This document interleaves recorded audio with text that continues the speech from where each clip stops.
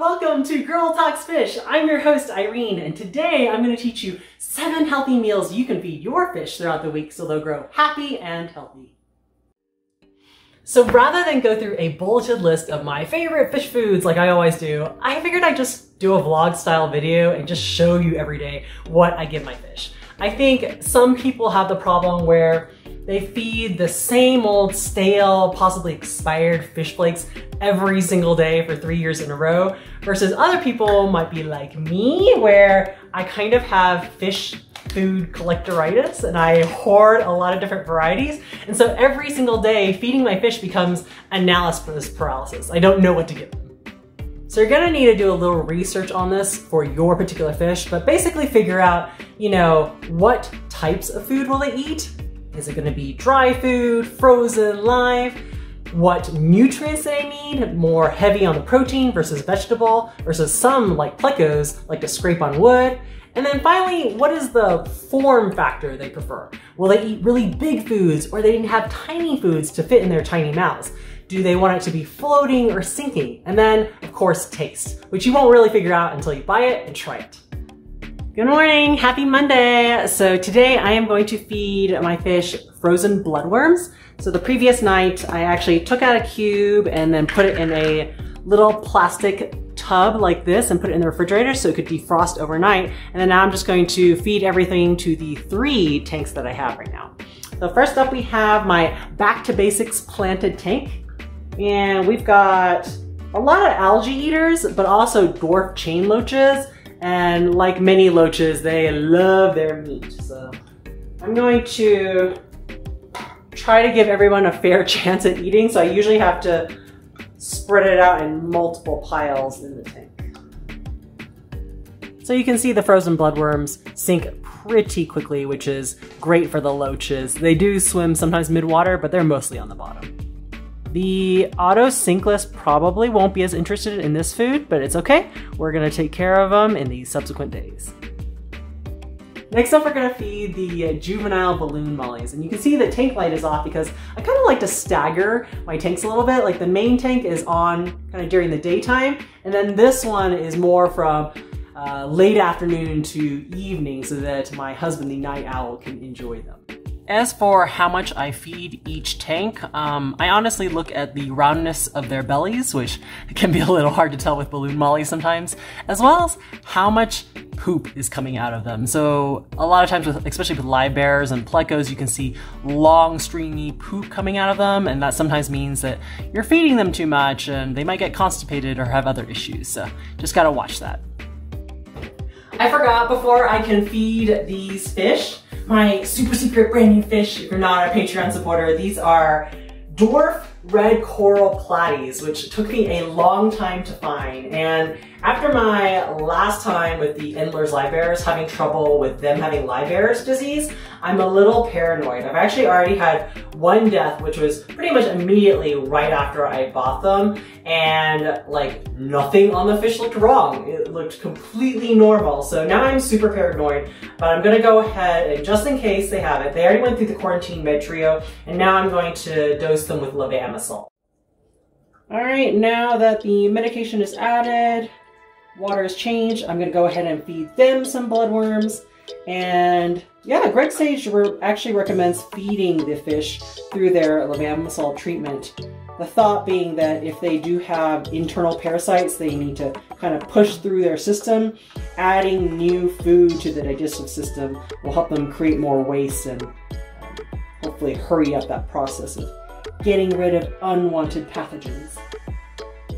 Happy Tuesday! This will probably be the only day of the week you see me in full makeup because I just finished recording a video, but today is Repashy Day, yeah!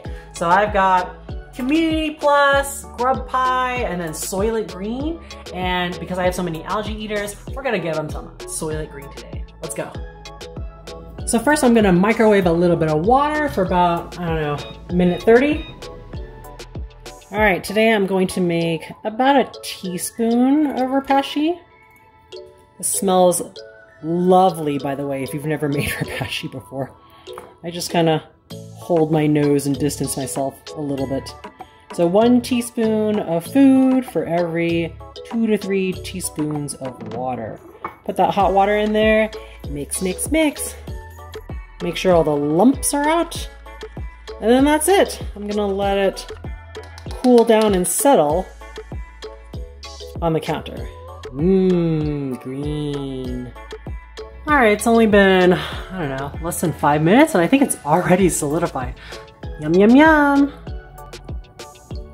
I think when I first fed to Repashy, most fish don't know what to do with the stuff, but they quickly get the hang of it and it becomes one of their favorites. This is definitely something my already fat and happy autosynclists are going to be interested in, so you can see him starting to linger around. It fell somewhere behind that rock, but I'm not worried. They're going to find it immediately. Unfortunately, as I suspected, something is going on with this aquarium, this quarantine tank. And so that fish right there is not doing well. She's not hanging out with everybody else. She's hiding in the plants and whatnot. Sorry about the glare. And so I'm glad I already started treatment on levamisole. Next week, if there's no improvement, I will go ahead and do a second dose of Paracleanse for tapeworms. And then I went ahead and added some aquarium salt as well as minerals to help boost their live bearer needs. I have very, very soft water, and it's quite possible that these fish were bred in a fish farm that used brackish water. So I need to somehow convert them slowly over time. Anyways, I already did the water change, so I'm going to go ahead and feed them and then dose the levamisole as soon as I turn off all the lights. So I just came out my bedroom and found a bunch of messages left for me by the kids, letting me know that one of the fish passed away last night. So let's go see what happened.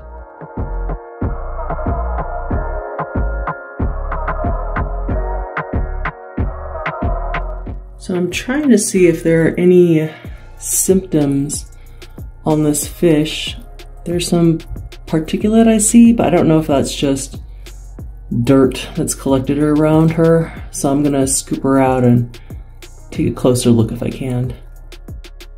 Now, unfortunately, there are 5 platies left out of the original 7.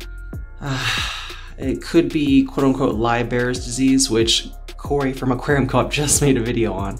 So either they have been sick for quite a while, ever since traveling from the fish farm to the wholesaler, fish store, and then now me, or they were originally raised in brackish water.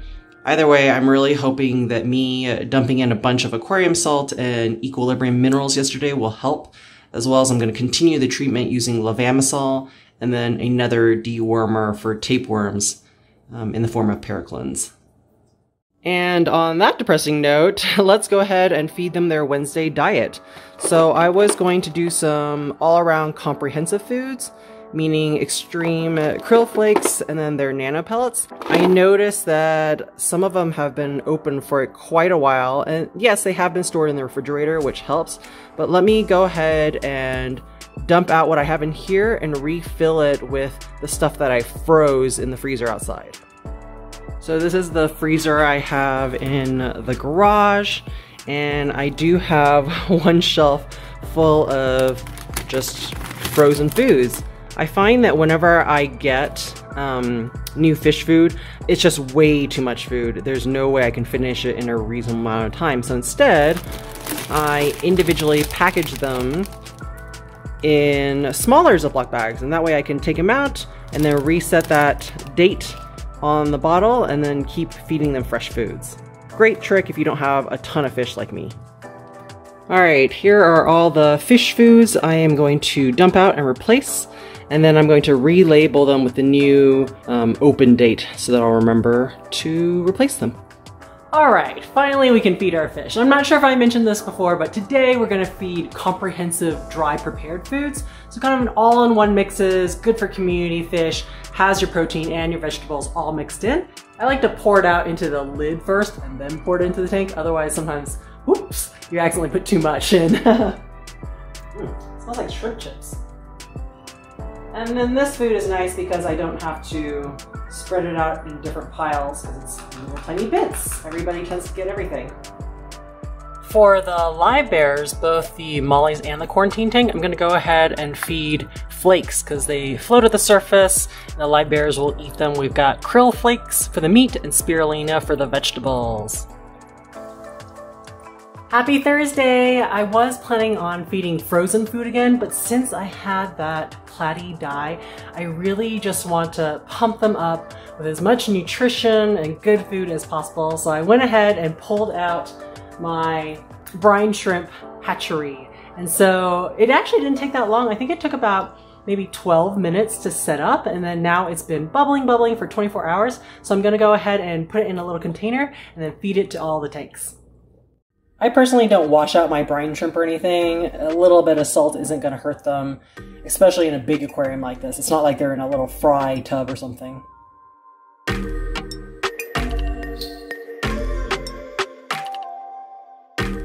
All right, I don't see any new platy bodies today, so I hope they enjoy this feast.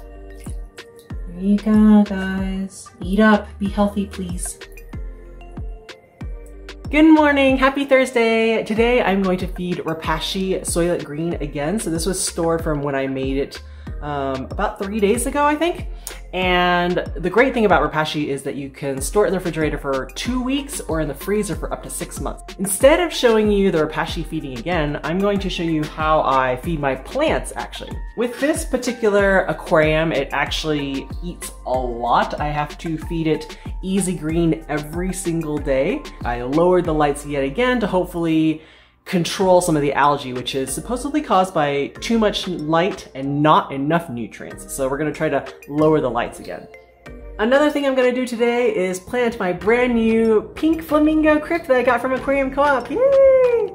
Unfortunately, I don't have a lot of room for, I guess, foreground, mid-ground plants. So I'm gonna have to move this crypt lutea to the foreground more so that I can put the crypt flamingo that I assume is going to be a little bit taller behind it. And I hate moving crypts because this crypt lutea just got settled and is growing new leaves, but you gotta do what you gotta do. Happy Saturday! It's actually the end of the day. The kids are already in bed and Saturday is our cleaning day, so we've been super busy. I'm very tired and I'm just now getting to feed my fish. So today is another prepared foods day, but today instead of doing the kind of all-in-one comprehensive foods, I like to do kind of single ingredient foods such as freeze-dried bloodworms, which tend to float. So they're very good for like the live bears, for example, not so much for this tank. So for them, I'm gonna feed them flu ball bug bites, which is primarily made of soldier flies. So let's get to it. The Amano shrimp are just going around crazy, so I'm assuming that the female molted recently and they're looking to mate. Oh, my poor hungry babies, they've had to wait all day for this. It's snowing food! Before I can feed my baby mollies, it is Saturday, so it is their turn to get their tank clean. So let me do that really quickly. And then you'll notice I'm trying this experiment where I spray the Anubias leaves in open air for 5 minutes to try to get rid of some of that blackbeard algae. So this is part of the experiment to see if it will work. I still have 5 platies ever since adding the salt and minerals. Unfortunately, the lights have been off for quite a while, so they actually were asleep. But I just added some bug bites and freeze-dried bloodworms, so let's see if they eat. Happy Sunday! It is the last day of our vlog, and I am going to make today a mishmash day. So every single tank is going to get something different that's most suited to their needs. So for the main tank, we're going to have a slice of zucchini for all the algae eaters, as well as crab cuisine to give extra minerals for our Amano shrimp.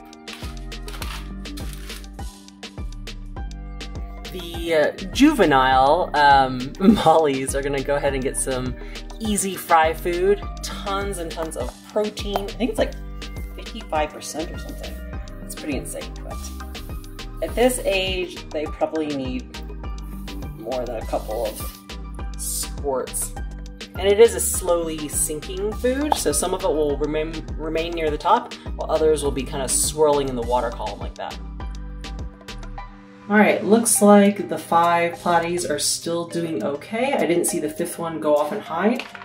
They are gonna get vibra bites, which is kind of a floating worm-looking food. And it also slowly sinks as well. Come on, little ones. Honestly, before I sat down and made this video, I just fed my fish whatever I felt like every day. But now that I was forced to sit down and make a mini meal plan, I really like it. I'm gonna continue to do it to make sure that my fish get all the necessary nutrients and vitamins and variety they need to be happy and healthy. If you have betta fish or cherry shrimp, check out these specific videos I made over here on all the different foods I've tried with them. Take time to enjoy your aquariums, and I'll see you in the next video.